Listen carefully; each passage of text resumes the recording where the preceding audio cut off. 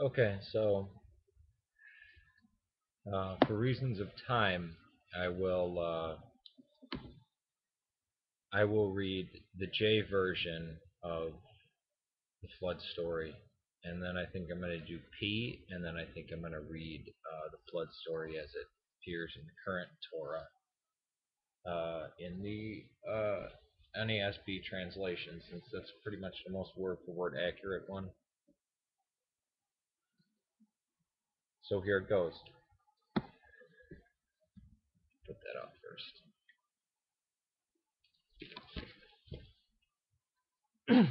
Now it came about when man began to multiply on the face of the land, and the daughters were born to them, and the sons of God saw the daughters of men were beautiful, and they took wives for themselves, whomever they chose. And then the Lord said, My spirit shall not strive with man forever, because he also is flesh. Nevertheless his days shall be 120 years. Lord is flesh. See, marked difference from E. He says the Nephilim, which were translated giants because of the Titans. This is going back to the Septuagint. They translated them giants. It actually means the fallen ones or the descended ones, ones kicked out of heaven kind of deal. Can see a parallel to this in Job with the devil walking amongst the earth. If you wanted to combine all these texts, which I don't do, but yeah, it was given giant because of the Titans, how they fell.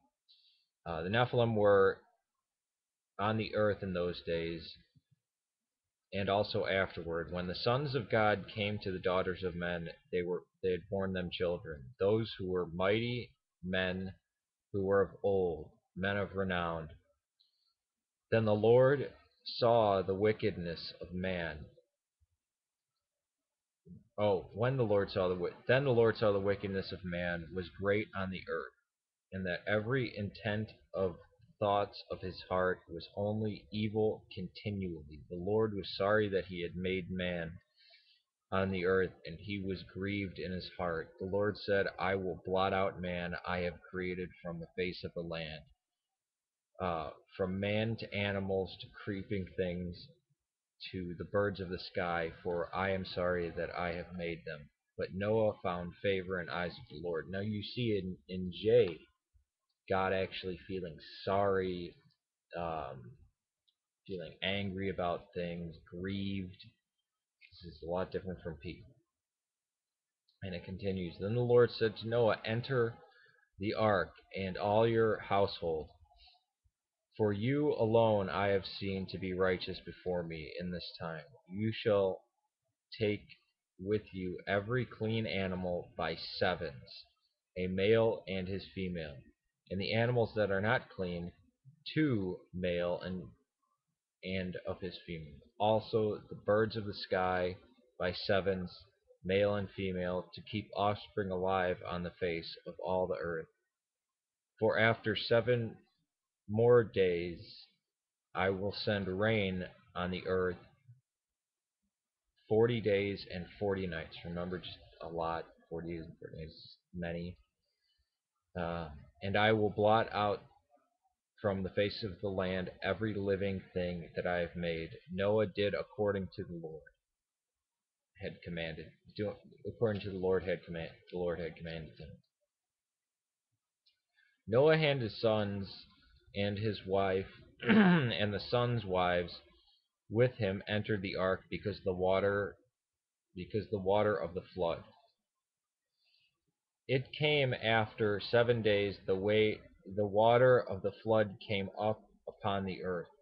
The rain fell upon the earth for 40 days and 40 nights. Those that entered, male and female of all flesh, entered as God commanded him, and the Lord closed it behind him.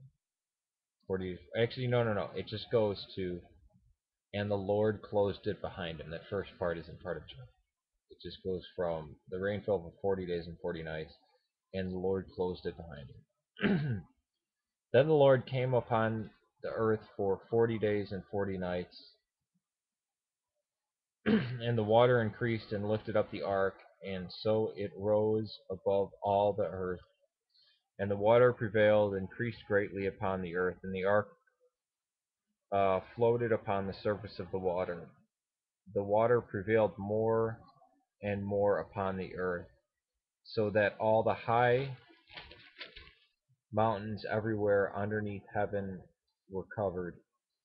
The water prevailed 15 cubits higher, and the mountains were covered. Of all that was dry land, in those in whose nostrils was breath of the Spirit of life died. He blotted out everything, and that was upon the face of the land, from man to animals to creeping things, to birds of the sky. They were blotted out from the earth, and Noah was left together with those who were with him in the ark. Then it came about the end of the 40 days. Noah opened a window of the ark which he had made, and he sent out a dove for him to see if the water was abated. But the dove abated from the face of the land. But the dove found no resting place for the sole of her foot. So she returned to the ark, for the water was on the surface of all the earth. Then he put his hand out and took her, and brought her into the ark himself. So he waited there another 7 days, and again he sent out the dove from the ark. Dove came back towards him toward the evening, and behold, in her beak was freshly picked olive leaf. So Noah knew the water had abated from the earth. Then he waited yet another 7 days, and sent out the dove, but she did not return to him again. Then Noah removed the covering of the ark, and looked, and behold, the surface of the ground was dried. Then Noah built an altar, and took every clean animal and every clean bird, and offered burnt offerings on the altar. The Lord smelled the soothing aroma, and the Lord said to himself, I will never again curse the ground on account of man, for the intent of man's heart is evil in his youth, and I will never destroy every living thing as I have done. While the earth remains, seed time and harvest, cold and heat, summer and winter, day and night shall not cease. And that's the flood story. It's pretty short, isn't it? Now, keep in mind, I was reading the pink from here. As you can see, there's a lot of yellow. We don't see the story of the raven. We don't see Noah building the ark. And I read to this page, which you see a lot of yellow and redactor in it, and I just read the J part. So that is the J version of Noah. Then I will do P version, and then I'll read the whole thing. Peace to you.